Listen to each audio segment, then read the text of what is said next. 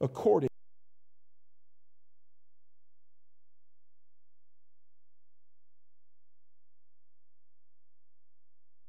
of taking it personally.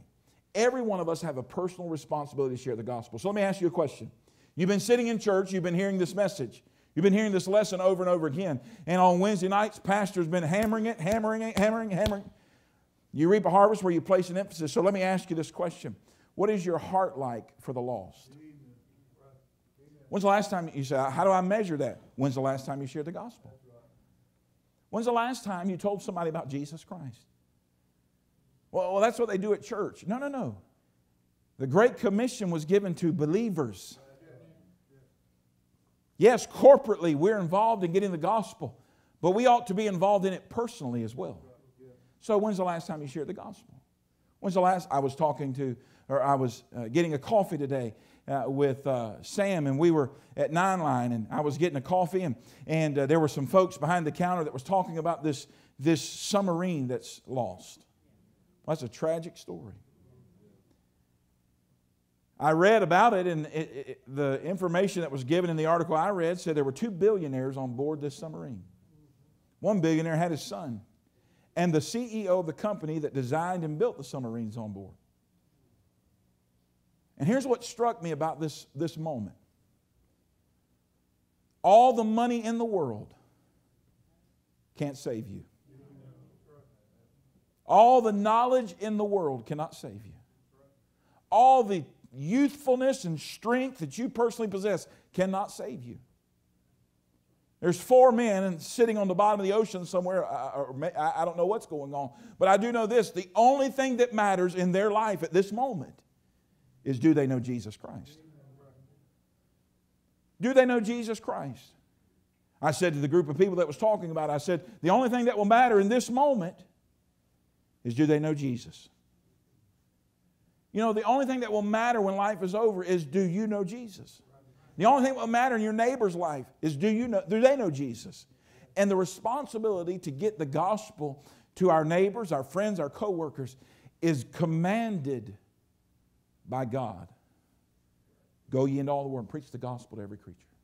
And so if God places an emphasis on the gospel, then we ought to place an emphasis on the gospel, right? And so we're dealing with presenting the gospel. I want you to write there, make sure you have all the blanks. I'm going to go through here quick, all right? So we're dealing, Roman numeral number 1, sharing the gospel, sharing the gospel. I'm not going to make much comment, because if I do, it'll take a lot of time, all right? Sharing the gospel. Number 1, avoid extremes. You don't have to work up the gospel. There's a danger in that. You don't have to work up the gospel. If the Holy Spirit is not moving and working in somebody's heart and life, their eyes aren't going to be open anyway. Avoid the extremes. You don't have to sell the gospel. It's not a car. It's not a home. It's not some pyramid scheme. You just share the gospel. Avoid extremes. Secondly, have a plan. Have a plan. We've worked through this, and I'm not going to take the time to do it, but I've talked to you about how to talk to someone about the gospel, the verses you ought to try to commit to memory, the things you ought to try to say. You know, how can we as Christians, you know, I remember being a young man and going to school and having to take a test. I didn't like tests. I'll be honest with you. I wasn't a real big fan of school. I wanted summer to be 9 months and school to be 3 months. How many were like that? How many were the other people? Yeah. I was the opposite, right? Man, in school we had tests, and you know what? I had to go in and study for tests. My sister, she was very smart. She didn't have to study that much. My brother, he was some smart. He had to study a little bit. I was not smart. I had to study a whole lot. Man, I had to make preparation so I could do well. You know, we ought to make preparation in our life to be ready to share the gospel. Be ready always. Be instant in season, out of season. To be ready. So we talk about having a plan. And listen, you don't have to share the gospel the same way I share the gospel. You don't have to say the same things that I say. And somebody says, well, I don't know what to say. Just tell people what happened to you. Tell people how Jesus Christ changed your life. But have a plan. So giving a clear presentation. So we talked about sharing the gospel, understanding the gospel, giving a clear presentation. We said, first of all, you have to understand that God loves you. I gave this to you very quickly. Number 2, You have to realize your condition. Number 3, you have to notice God's price for sin. You know, there is a price for sin. You cannot just live any way that you want to and think, well, it's all going to be swept under the rug. Be not deceived, God is not mocked, for whatsoever man soweth, that shall he also reap. For the wages of sin is death. But the gift of God is eternal life through Jesus Christ our Lord. Notice God's price for sin. Believe that Christ died for you. Confess your faith in Jesus Christ. I'm talking about having a plan. This is leading us to having a plan and making sure you're given all the Scripture, you're given all the reference, and you may not memorize every verse there, but you can commit one of those verses to memory. So why do we pound and why do we teach and why do we push and promote Scripture memory with these children?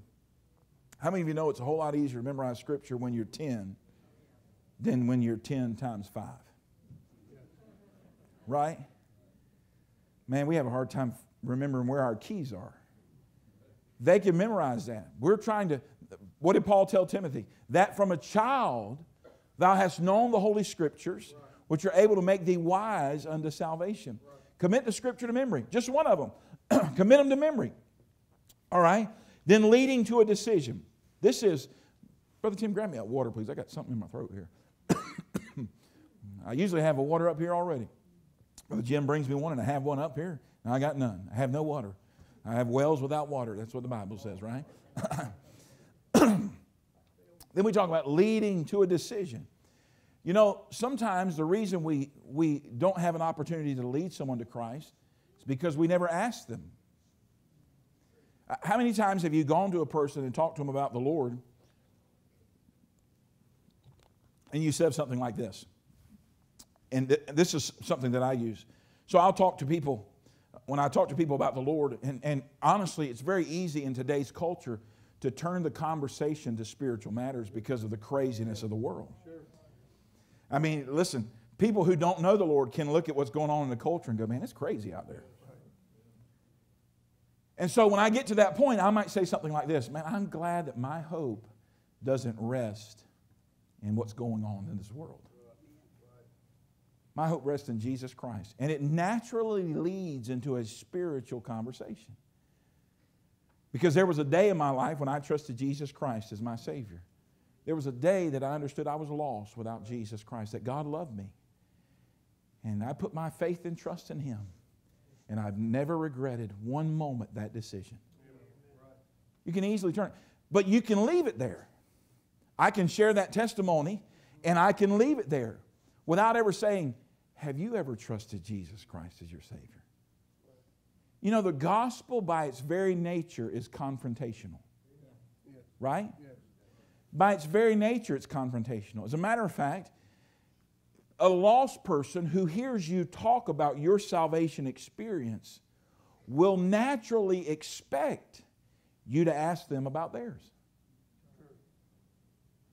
And sometimes we just go to the place where we say, I'll tell you, the greatest thing I've ever done is trust Jesus Christ as my Savior. And that's wonderful, without ever asking, have you ever done that? Have you ever made that decision? Have you ever made that choice? And that's what we talk about in leading to a decision. Don't be afraid to ask a person, do you know Jesus Christ as Savior? And we give an example of a prayer. And then we talk about preparing to share the gospel. And I gave you just a few things about this idea of preparing to share the gospel. I'm not going to take the time to go through them this evening. But I want to draw your attention to Roman numeral number 2 here, dealing with common questions. Dealing with common questions. What do you believe, probably everybody in this room will say the same thing. What do you believe is the greatest deterrent to sharing the gospel? What do you believe? Somebody talk to me. Fear, pride, right? Fear of what? Let's stop for just a moment. How many of you have ever been asked a question that you don't know the answer to? Every dad in this room can raise your hand. How do you know that? Because the kids will come to you and they will say, Dad, can I do this? And what is your response? I don't know. Ask your... There you go. Ask your mom. I don't know. Ask your mom. Dad, is this okay? I don't know. We get asked questions by our kids we don't know the answer to, right? But we use that, and it becomes a crutch for not sharing the gospel. We're fearful. What if they ask me something I don't know? Let me go ahead and help you. They're going to ask you something you don't know. Say, how do you know that? Because God said in His Word, if you knew everything about Jesus, the world couldn't contain it. If you knew everything about the Lord Jesus Christ, if everything was written about Him, this world couldn't contain it. You know one of the best statements you'll ever learn when it comes to ministry? Let me get back to you about that. Now, we don't want to say that because our pride swells up, doesn't it? And I'm the pastor. I'm supposed to know everything. I'm supposed to know all the answers. One of the greatest statements I ever learned is, let me pray about that. I'll get back with you on it. I'd rather say the right thing than to be prideful and lead somebody the wrong way. Right? So, we're prideful. Miss Alma, you raise your hand right here. Man, good. Good. That's what I always used to say in school whenever I was asked a question. What he said. Right. So leading to a decision. Pride, fear. What about busyness? I'm too busy. I'm too busy. All of us, remember I shared this with you recently. We have one priority as believers. One priority, and that is God. Please mark that down. There's one priority, and that's God. Now, because we are believers and we have that one priority, out of that priority, there are many responsibilities. I have the responsibility to be the right kind of Christian first. Before I'm anything else, I'm a Christian. Everything else in my life flows through that filter. And the struggle in many believers' hearts and many believers' minds when it comes to the gospel is that is not the first responsibility. They have many other ones. Well, my first responsibility is to be successful. That's not your first responsibility. Your first responsibility is to filter everything in your life through the Lord Jesus Christ. I'm a Christian. Everything else flows through that. Because I'm a Christian, I ought to want to be a great husband. By the way, I can't be the husband I should be without the Lord. There are many good men trying to be good fathers, and they do good. But they're not what they could be because they do not know the Lord. If I want to be a good father, I got to be Christian first. If I'm going to be a good employee, Christians ought to be the best employees. Christians ought to be the best employees. If I'm going to be whatever else it is that I have, other responsibilities that I have in my life, it all begins with my relationship with God. Out of that, everything else flows. So when we begin to get our responsibilities out of order, when God is not the priority, everything else crumbles. And so we're talking about dealing with common questions. So we get busy. We deal with pride. We become fearful. Not only do I think busyness, and people are busy, but there's also an apathy that creeps in. I don't have to do that. Got too many. There's too many other things that are important. And we excuse it away and it becomes laziness. And the church has gotten lazy with the responsibility of being personally involved in the Great Commission. I believe, to be honest with you, we do get fearful. We do have pride. And listen, there are things that happen in our life that we have to make decisions about. You ever seen a mom, a child get hurt and a mom deal with that? And if it's somebody else that hurt them, you ever seen the mom, deal with that? It's amazing how the fear disappears. I think the struggle that the church, the Christian, that the church is dealing with and Christians are dealing with, the biggest struggle in this area of the gospel is apathy and laziness. We just don't do it. How can we expect God to bless our life and our ministry if the most important thing in his life, Jesus said this, I've come that you might have life and have it more abundantly. Sinners to repentance. That was his purpose. If we cannot take the most important thing to God and at least put it on our list of responsibilities, how can we expect God to bless? Right. And by the way, that doesn't mean you got to walk around with a family Bible and a 3-point sermon and a poem every day to give to every person you meet. The best sermons are lived, not preached. Amen. The greatest thing people ought to know about you is that you're a Christian. And they ought to know that through the way you live, not just the words you say. It doesn't take anything to hand a tract out. It doesn't take anything to start to plant a seed. But we have to deal with these objections. And the first objection we have to deal with is the objection that we have. Our personal responsibility. Take your Bibles and turn to 2 Corinthians, all right? Just a few pages over, 2 Corinthians. 2 Corinthians. If you're in 2 Corinthians, say amen. All right, good. All right, so we're dealing with common questions. And I'm going to get to these in just a moment. But I want to show you why we must deal with our objection to the gospel. By the way, I'm glad that the person that shared the gospel with us wasn't lazy in their responsibility. I'm glad the preacher that was preaching when I got saved, or the preacher that was preaching when you got saved, or the Sunday school teacher, or the worker that led you to Christ, I'm glad they weren't lazy in their responsibility to share the gospel. We don't pay people to share the gospel. That's not what missions work is. So I don't have to share the gospel, I give to missions. You ought to go in missions. We don't pay missionaries to share the gospel for us. We support missions work around the world so the gospel can go forth to places that we can't go. But there are oftentimes the objection in our life that we must deal with. And Paul draws attention to it here in 2 Corinthians chapter number 5. Look what he says in verse number 20. 2 Corinthians chapter 5, verse number 20. Now then we are ambassadors for Christ, as though God did beseech you. Beseech you by us, we pray you in Christ that be ye reconciled to God. We are ambassadors to Christ. The same word here in 2 Corinthians chapter 5 is used in Romans chapter number 12 when Paul is writing and he says, I beseech you therefore, brethren, by the mercies of God, that ye present your bodies a living sacrifice, wholly acceptable unto God, which is your reasonable service. So when we talk about these common objections, this part of what I'm getting you is not in the lesson, so there's not a blank you're going to miss, but I want you to write some things down. You say, the first objection we have to deal with is us. We have to stop saying no to our responsibility. All right? It really doesn't matter what someone else may say in your gospel presentation if you never give it. Amen. You follow me?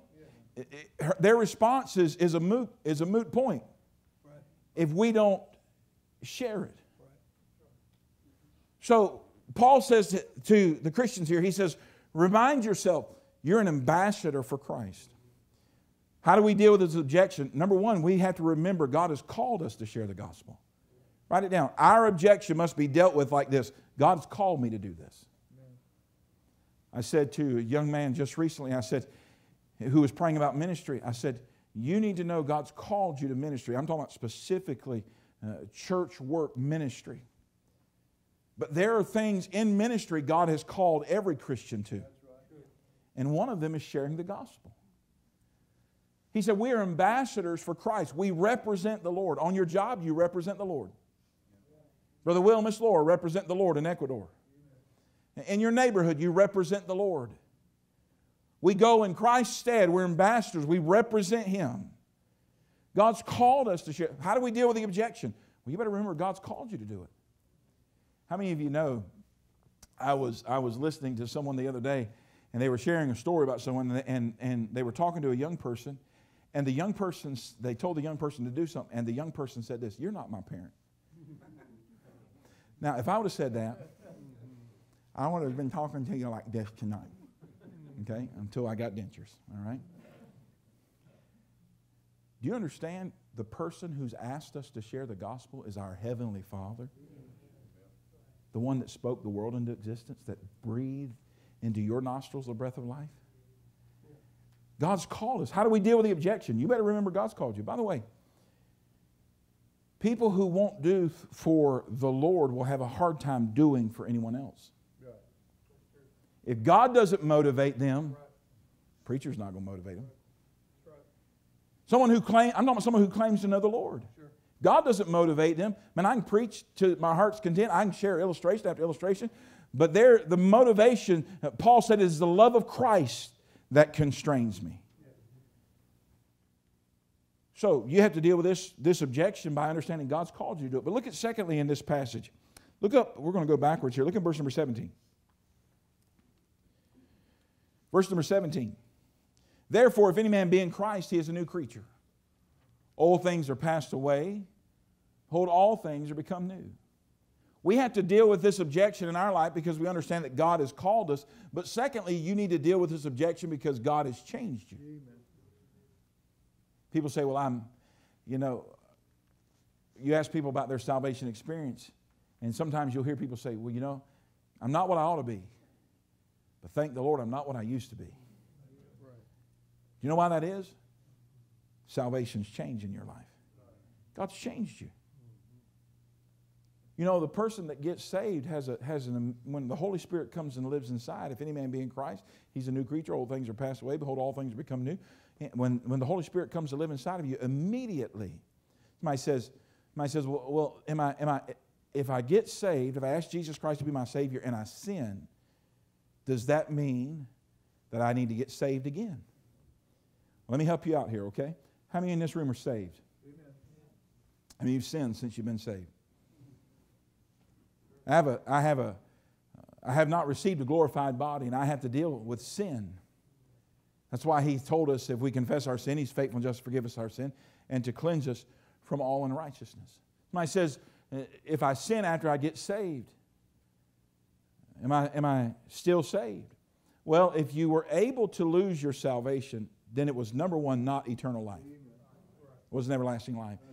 Secondly, if you're able to lose your salvation, then Jesus Christ was a liar. I didn't say it. The Lord did. Thirdly, if Jesus Christ wasn't a liar and you could lose your salvation, then He would have to go to the cross again, which means that Scripture is not true. All three of those are not possible. The Bible says God cannot lie. In the beginning was the Word, and the Word was with God, and the Word was God. God the Father, God the Son, God the Holy Spirit, always existing. They cannot lie. So there is no losing salvation. There are people who want to take a certain passage and try to take the Bible and say, you can lose your salvation, you can fall away. I don't believe in the context of Scripture that's what the Lord was intending. In the context of Scripture, I believe He's dealing with people who heard the gospel and rejected it and never were born again. That's right. And so, when you think about the change that Christ has made in you, yes, we still have to deal with the sin nature. Yes, we still have to deal with sin. We have to ask the Lord for forgiveness. But it ought to motivate us to be faithful in giving the gospel because of the difference Christ has made in us. Ask yourself this question: where would you be without the Lord? Where would you be without the Lord? What if you were on a sub tonight and you didn't know Jesus Christ as Savior? What would it mean? Where would you be without the Lord? That ought to motivate us. Because the best life I've ever been given is the life that God gave me. All right? Number three, we ought to fight the objection or deal with the objection in our own life, not only because God has called us and God has changed us, but look with me, if you would please, in verse number 14. I'm giving you this so you can mark it in the passage here. Look, for the love of Christ constraineth us. Not only has God called us to share the gospel, God has changed us so we can share the gospel, but He has shown compassion on us, so we ought to share the gospel. You didn't deserve salvation. I didn't deserve salvation. Right? I didn't deserve it. You didn't deserve it.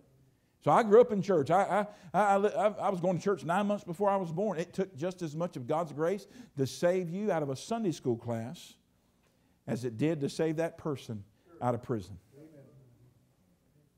God's shown compassion on us. For God so loved the world. I love explaining this. I love talking about this. God didn't look down on us and go, oh, a bunch of idiots. They can't do anything right. That's why I believe it's sad when churches take that position. I believe we ought to have the same disposition that Jesus had. John 3:16 begins with this, for God so loved. You know, when God loved us, we were enemies. Paul said, enemies of the cross of Christ. The very ones trying to share the gospel I was putting to death. That's what Paul said. God loved us. God loved us. Listen, He didn't see us in a three-piece suit sitting in a church on Sunday morning. You know where He saw us? He saw us hung out over hell. And He loved us. Therefore, He gave His Son. That kind of motivation, the motivation that's born out of love, is the greatest motivation. I love my wife. I love my children. I'd fight anyone in the world for them because I love them. You would too. I don't have any grandchildren. Some of you that have grandchildren tell me that it's even worse with grandchildren. I mean, you kill your own kids for your grandkids.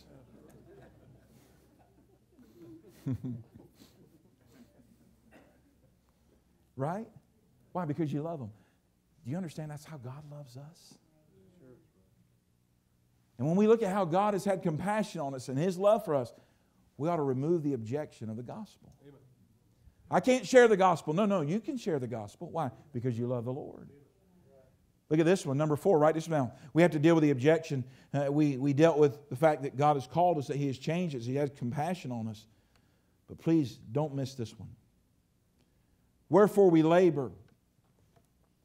Verse number 10, or verse number 9. Wherefore we labor that whether present or absent we may be accepted of Him. For we must all appear before the judgment seat of Christ, that everyone may receive the things done in his body according to that he had done, whether it be good or bad. God's not only changed us, He's not only called us, and He's not only had compassion on us, but we have to deal with the consolation that He'll give us. We must all stand before the Lord. You would much rather do what God has asked you to do because He's asked you to do it. You would much rather do what God has asked you to do because He's asked you to do it.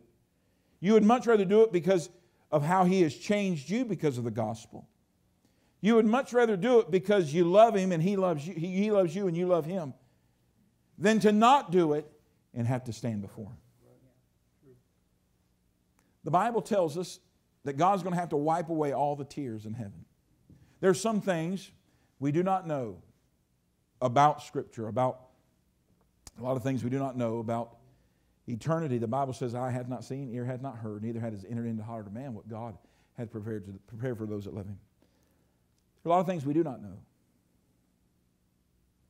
But I believe that the reason God is going to have to wipe the tears away is because there will be many people that we know that we should have shared the gospel with, that we did not. And we're going to watch them, the Bible says, bound and cast into the lake of fire. And on that day, there will be nothing that we can do about their eternity. But today, there is.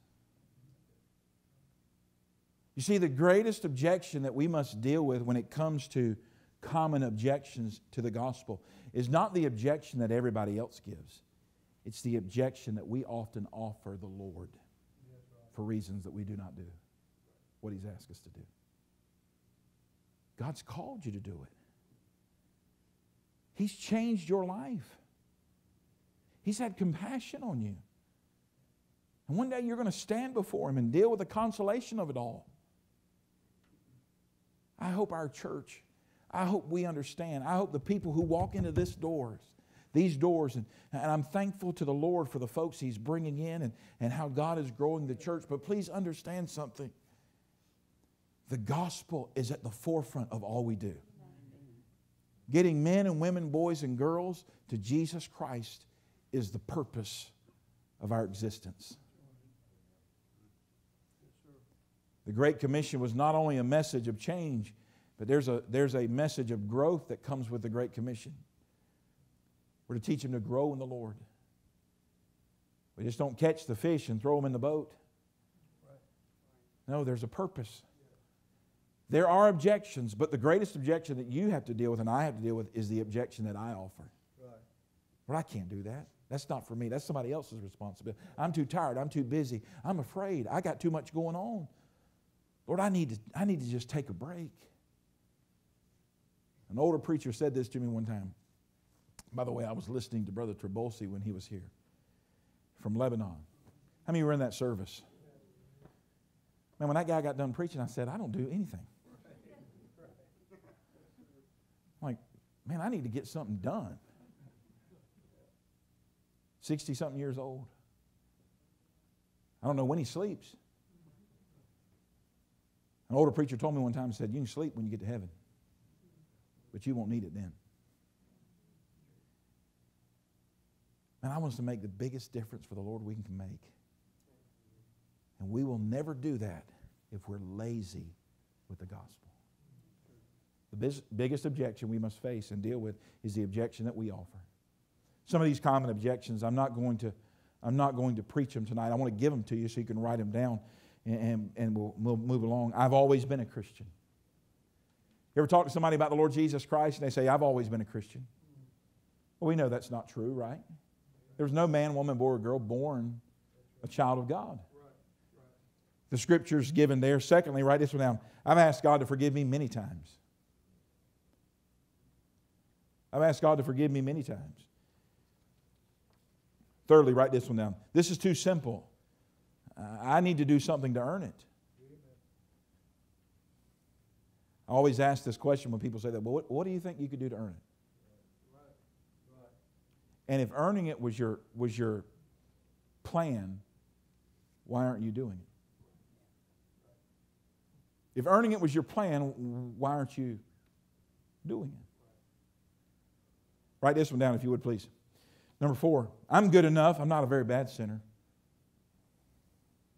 Comparison is the highest form of carnality, right? I'm not a bad sinner. I'm not compared to you, or you're not compared to me. The standard is Jesus. You know what Jesus was? Perfect. He was tempted in all points like as we are, yet without sin. Write the next one down. Doesn't death end everything? How do we know there's a real heaven? Doesn't death end everything? How do we know that there's a real heaven? We're giving you scripture for all of these. You got them there in the lesson. Number 6, I don't want to give up my lifestyle or my friends. I don't want to give up my lifestyle or my friends. I think as long as I'm sincere, number 7, in what I believe, that's all that matters. You know, church, I'm grateful for the love of God in our life. And I'm glad the Lord has been compassionate to us. But we make a grave mistake in Christian culture today when we believe all faiths, or let me say it this way, all religions are the same. A person can be sincere about what they believe and die and go to hell. As a matter of fact, some of the most sincere people in all the world are deceived. I've seen people who are more sincere in what they believe that is not true than we Christians are when we believe that which is the truth.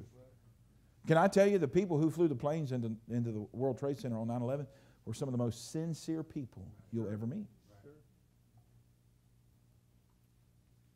But just because they were sincere didn't mean they went to heaven.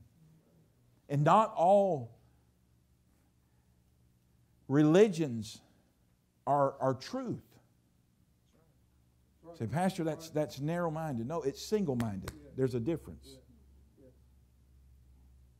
If you believe what the Catholic Church teaches about eternity, you're going to die and go to hell. And I know that's not common. But someone who's being deceived would rather someone on this side of eternity tell them the truth. And they receive Jesus Christ as Savior than to find out when they stand before God and He says, "Depart from me, I never knew you." Someone who teaches, as there are certain religions that will put us to shame when it comes to labor for God. And they'll ride a bicycle across states to tell people a false doctrine. But if you believe that, you're believing a lie. Say, "Preacher, why are you so adamant about this?" Because we have become lazy with the gospel. It is not works. It is not sincerity. It is not being good. It is not turning over a new leaf. It is the death, the burial, and the resurrection of Jesus Christ, that God loves all men. All men are sinners. Sin must be paid for. Christ paid for sin. And you must receive Jesus Christ as your Savior. Emphatically. And listen, I don't say that mean or hatefully. I don't. But have I become your enemy because I tell you the truth? I'm trying to be honest with you. It's not just do whatever and believe whatever. That's not going to get you to heaven. And your friends that you know that are sincere about a false doctrine, you need to share with them the gospel. With love and compassion and grace and kindness. But don't hide the truth. This little light of mine, I'm going to let it shine. Hide it under a bushel? No. For I'm not ashamed. Paul said, I am not ashamed of what? The gospel. For I'm not ashamed of the gospel of Christ, for it is the power of God unto salvation. There is only one gospel. Jesus said, I am the way, the truth, and the life. No man cometh unto the Father but by me. Lord, I do love you tonight. Thank you for caring for us, for loving us. Thank you for these that are gathered in this place. I pray each of us would have a desire to be more faithful with the gospel message of Jesus Christ. May it not be a sideline. May it always be the main line at Bethel Baptist Church. May you give us the courage and boldness. Lord, despite what's going on in our culture, may you give us the courage and boldness to be lights for you. In Jesus' name, amen.